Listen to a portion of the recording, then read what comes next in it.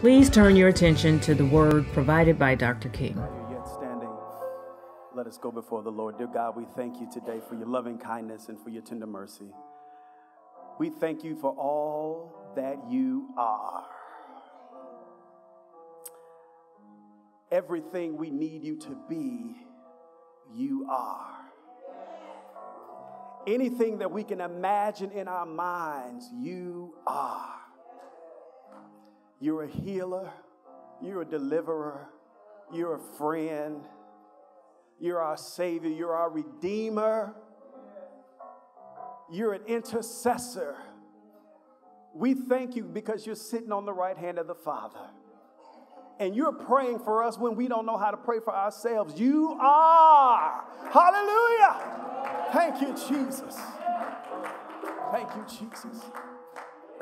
And so, God, we pray that you would bless this moment right now. Anoint the word. Anoint my lips. Anoint our hearts that we might receive. In Jesus' name we pray. Everybody said amen. Amen. And while you're standing, let's read these few verses in Scripture. Proverbs 22, verses 1 through 6. A good name is to be chosen rather than great riches, loving favor rather than silver and gold. The rich and the poor have this in common: the Lord is the maker of them all.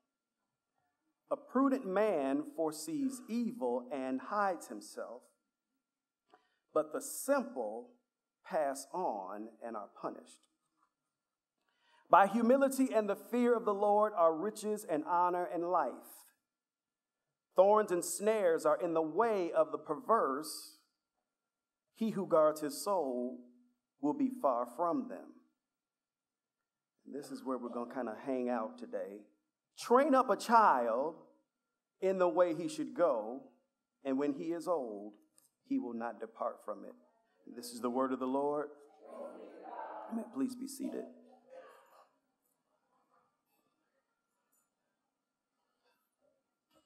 A good name is to be chosen rather than great riches. So be concerned about your reputation. So I've been on, for those of us that are on social media, you see people that are saying, I thought we left that in 2017. This notion of not caring about what people think about you, we should have left that way back when, long before 2017. And in fact, people who say that I don't care what people think about me are probably the people who care the most. Then if we drop down, I just want to touch on a few things here in these before I get to the sixth verse. A prudent man, it says, smart people see trouble coming and avoid it.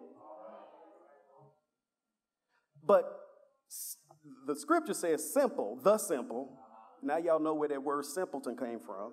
Simpletons run right into it. Smart people see trouble coming and avoid it. That'll be just like saying, oh, I see that pothole, yet let me drive in it anyway. I see the cliff, let me fall over it anyway. Pastor tells us this all the time, to stay low. Talks about humility in verse 4. Focus on God. That's where you find the real treasures in life. Verse 5, traps are set for those who twist up the way and get off track. See, if you're on a straight path, you'll see the snares. It's when you walk off the path and you go into the thistle and you go into the brush. That's when you hit the trap that's been set for you. And then, like I said, we'll lodge here. Train up a child. But somebody has got to do the training. So repeat after me. School is in session.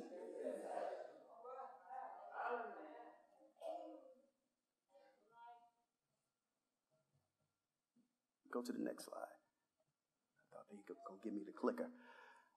So, parents must train. I know this is Youth Sunday, but I'm gonna get to that in a minute. But I want to set some groundwork. That involves instruction, encouragement, and discipline. And back in the day, there used to be this 3-step plan. And if you look at it now, parents used to tell us what to do, and then we were verbally reminded or encouraged, and then there was discipline. So it kind of went like this. Clean your room. Instruction. Here was the encouragement.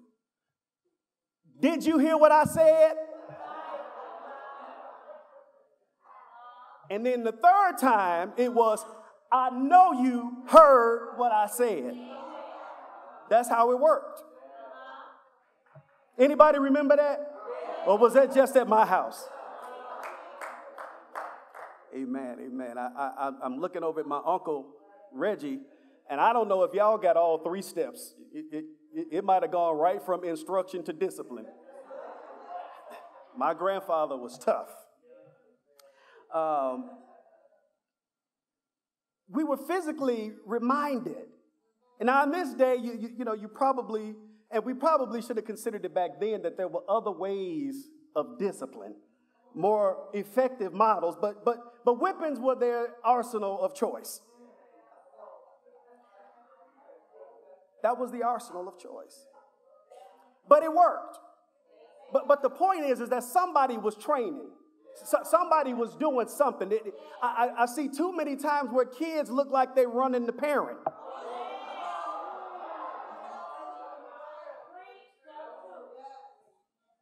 So parents, we must train.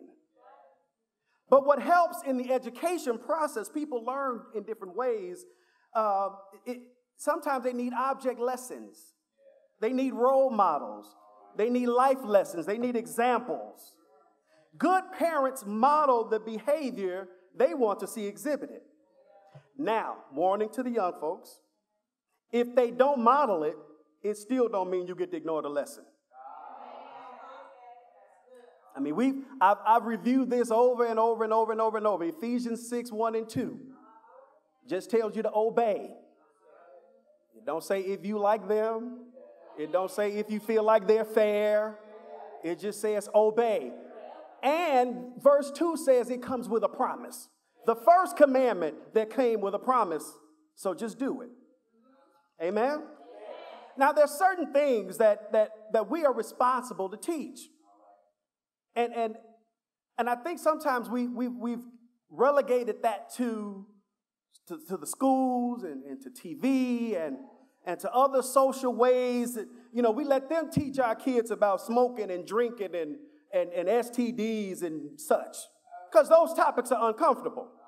And we certainly don't hear it talked about at the church, because those topics are uncomfortable or maybe inappropriate. I don't know. But when we leave those things to somebody else to provide the instruction, to provide a moral standard for our children, we fail. And even when we leave learning about God up to the church, and there's no role for the parent, we fail. I've heard pastors say this before: the first Bible stories children ought to hear ought not only come from the church. They ought to know something before they get here, because something ought to be talked about at the house. That's the way they did it back in the Bible days. They sat around the table and they talked about the Bible with their children. And so if we're not going to talk about the morality, if we're not going to talk about the Bible or whatever, then how will they know? And so just like I don't want to assume that they got all the other lessons, I don't want to assume that these next things that we're going to talk about, that they know. So we're going to have a fundamental Bible lesson today. Lesson number 1. Young people, you are made in the image of God. We are not the byproduct of a chance combination of amino acids giving sufficient electrical charge to self-determine our advance from primordial seas to dry land and world domination. In other words, you're not the byproduct of the Big Bang. You're spirit, not an alien, and an offspring of God. Genesis 1:26 said, let us make man in our image and after our likeness. You are offspring of God. You're worth something. You're made in God's image. Lesson number 1. Creation, you're not chance. You're not a mistake.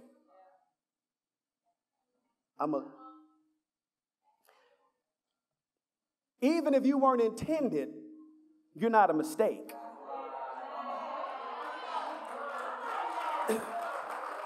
Did y'all catch that? Even if you were not intended, you're not a mistake. You're not here by chance. And you have a purpose, a divine purpose, a great purpose. You got potential that's so unknown, and the devil would love to tell you, you're just a mistake. And you're just here as a byproduct of happenstance. Lesson number 2. The Bible is the Word of God. It is. Did you hear that? You ever heard that question, if a tree falls in the forest and nobody hears it, does it make a sound? So if God speaks and nobody's listening, does that mean God is dead? Does that mean God is not talking if he speaks and we act like we don't hear him?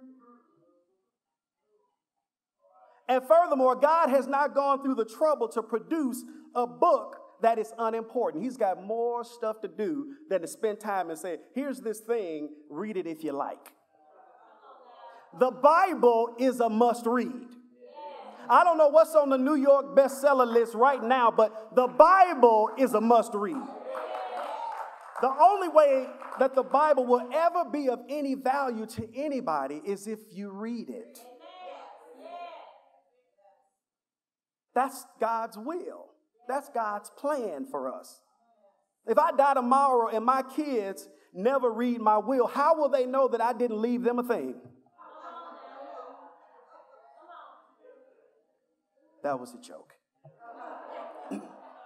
But ignorance is not bliss. If my son was walking through life thinking, man, daddy and them got something, and when he go, I'm going to be set, and I decide I don't want to leave you nothing, you'll be in a world of hurt. Ignorance is not bliss. You better make a plan. And don't wait until you have messed up to decide to figure out what you need to do. That's just like trying to assemble a thing, and then it looks all mangled, and you say, what's wrong with this? Because you failed to read the instructions. Christmas just passed. I know some of us tried to put together our kids' toys, and they probably did look that way. The Bible is full of commands, not suggestions. There's a billboard that was along the side of the word that was talking about a message that came from God, and it said, the Bible, God's word, I meant it. This is not a take it or leave it proposition. It's not, I'll do it if I want to. He willed it for us to do, so we just ought to want to. Lesson number 3. There is only one church.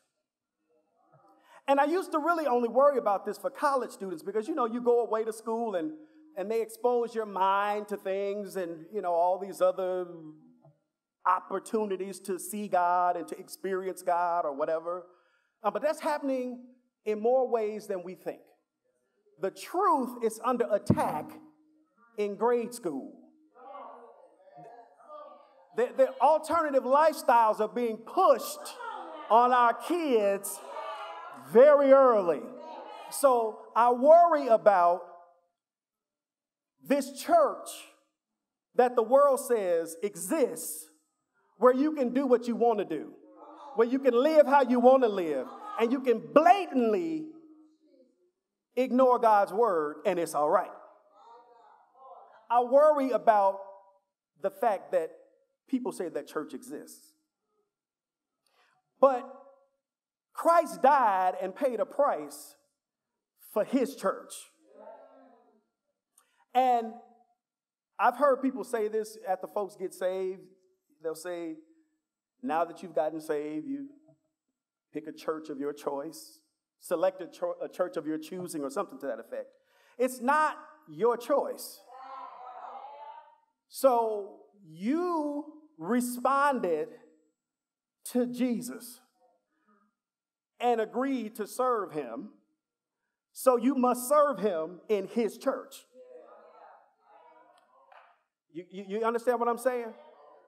You must serve Christ in his church, following his rules, his model. So we can't just live any kind of way.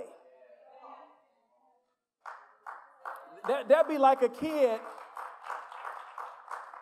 there'd be like a household where there's multiple children and everybody interprets the rules differently. Got one set of parents. And when they say, we locking the door at midnight, why do you think that means 12:40? And why do you think that means 1:15? Midnight is midnight. And it would be a shameful thing for a parent to allow multiple rules to be followed. And Jesus don't allow multiple rules to be followed. There's only one way, and there's only one church. So we must choose ye this day whom we will serve. Once we make a decision about who we're going to serve, the church has already been chosen for us. Lesson number 4. There are wicked people in the world. And as our pastor would say, I wish it wasn't so. I really do. There's an old saying that Will Rogers quote, I never met a man I didn't like. Unfortunately, there's probably nobody in this room who could repeat that. Because we probably all met some people that we don't like. Because unfortunately, there are wicked people in this world. And young people, it's disappointing when you learn that sometimes them wicked people are the folks that's closest to you. Sometimes claiming to be your closest friends. It's hard to accept that people who were once enjoyable and you could hang out with and kick back with, that they're plotting to do evil against you. I know it hurts. I know it's painful. And the Bible calls those individuals evil companions and warns against them. In Proverbs 1:10-19, it reads like this: My son, if sinners entice you, do not consent. If they say, come with us, let us lie in wait to shed blood. Let us lurk secretly for the innocent without cause. How many shootings do we see? And we wonder, and we say that was senseless. There are wicked people in the world who just decide to prey on the innocent. Verse 15, he says, My son, do not walk in the way with them. The Bible warns us to stay away from evil folks. And the problem with hanging out with evil people as kids is that evil kids become evil adults.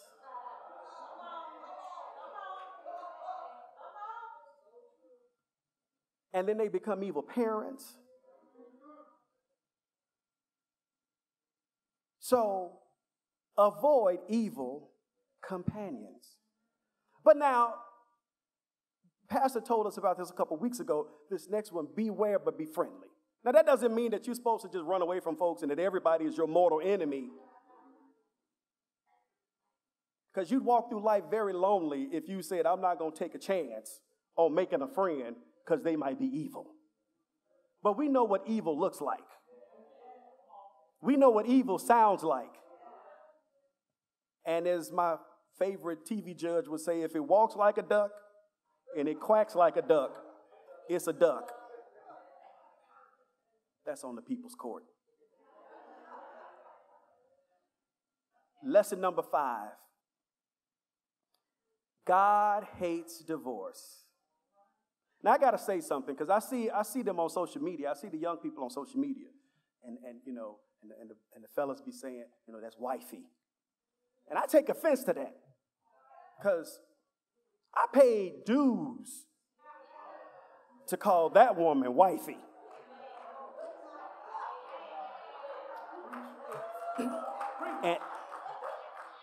And I've earned the right to give her that title of wifey. I done put in 23 good, hard years of labor to earn the right to call her wifey. Young fella, you ain't earned it. You can't call her wifey, and you can't expect wifey benefits.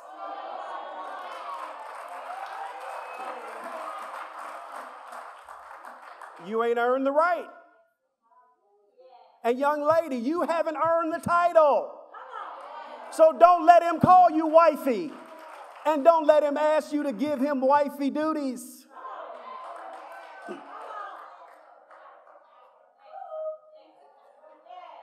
All right, now that I got that off my chest, God hates divorce. And I know you say, well, why are you telling us about this? Because sometimes the evil companions that we hook up with is that girl or that boy that we just so in love with. And we so determined to make it work, and we so determined to stay with them, and then you marry them. And you're stuck with them. Or maybe not, because in your mind you're thinking, well, if it don't work out, we'll just get a divorce. But God hates divorce.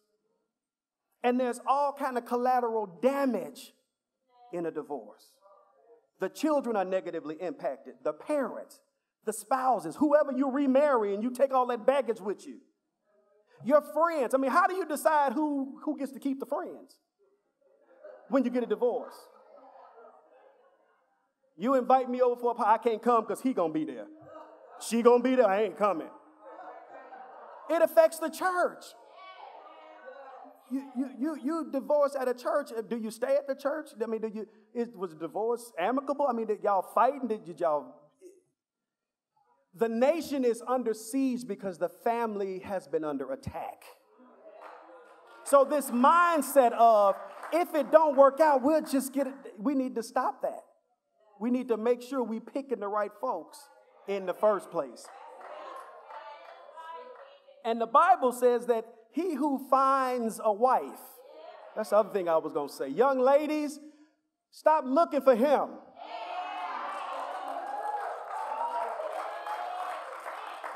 Let him find you. Let him work. I worked. I called. I sent. Is my mother-in-law here? Where's my mother-in-law? Oh, man, I dated my mother-in-law just as long as I dated my wife. I would call to talk to her, and then before I get to my wife, I'd be on the phone with my mother-in-law talking. And you know what that has developed? That has developed a wonderful relationship. Because right now, today, I don't have the in-law problems that other people do. I hang out with my father-in-law. We go to the show. We have dinner. We have a good time because I did it right. I worked. I worked for the right to call her wifey. So don't be in a rush to get all booed up.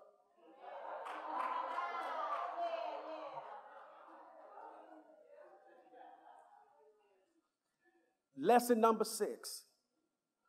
Baptism is important. But let's get the record set straight. As important as it is, baptism doesn't save. So I want you to understand that this whole concept of making sure we understand what church we're in. Baptism doesn't save you. You get baptized after you get saved. But here's the thing. Baptism implies there's some obligation. There's something that you have to do, like live right, like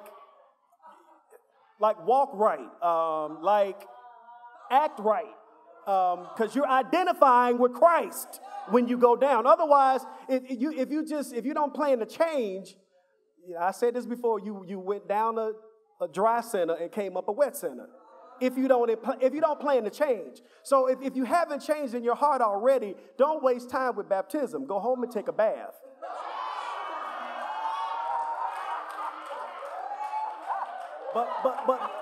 But baptism implies that you're going to do something.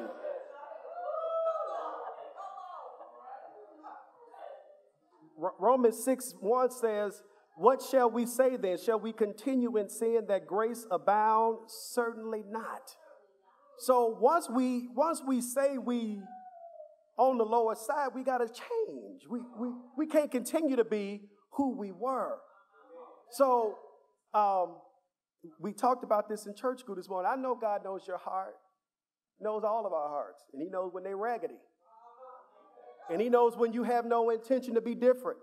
He knows when you're just making an excuse for your behavior, when you just say, oh, my bad. No, you knew. You planned those words. But we got to be willing. We got to be willing to take a stand for what the thing is that we signed up for. When we go down in baptism, when we come up, we say we died with Christ and we rose with him so we can walk together.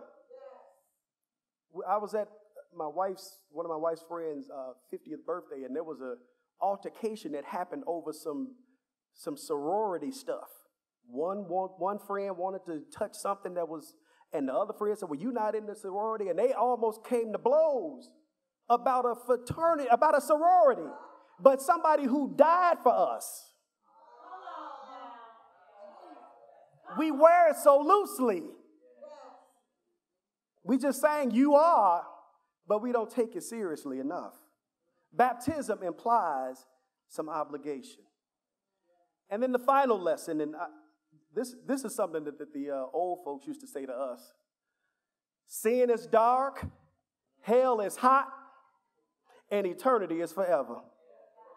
And that's just the real deal. That is just the real. Sin is ugly, and sin stains you. Even though we're forgiven for sin, there's people who can't forgive themselves. There's other people who can't forgive you. There's other people that are going to remember the thing that you did or the thing that you said forever.